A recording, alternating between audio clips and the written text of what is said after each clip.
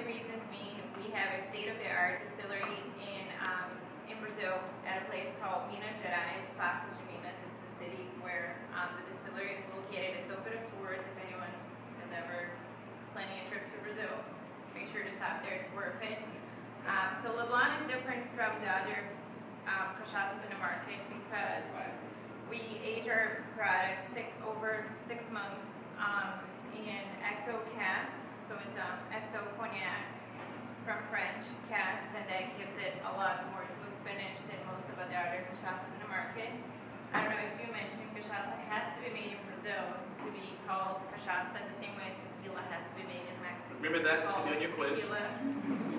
And so that's one of the problems we have been having, that a lot of people call it a Brazilian rum. And so Leblon launched a campaign last year that is called Legalize Cachaça.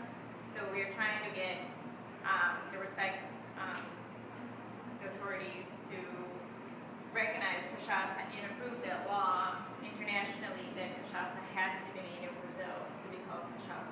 Just what she mentioned, if you're champagne drinking, in order for a sparkling white to be called a champagne, it has to come from where? Not just France, the Champagne region of France, exactly.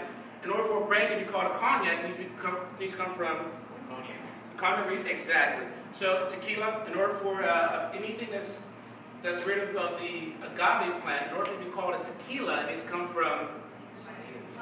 Somebody say Spain. Mexico. Not exactly. Not just Mexico. The 5 states designated Mexico, which we'll do that. We'll cover that in Margaritas 101. But cachaça is the same thing. We said cachaça is similar to rum in the sense that it's made from sugarcane, and it's like rum. But in order for it to be considered cachaça, it has to come from Brazil. So basically, what I'm trying to say, I got a nice bottle of Haitian rum over here.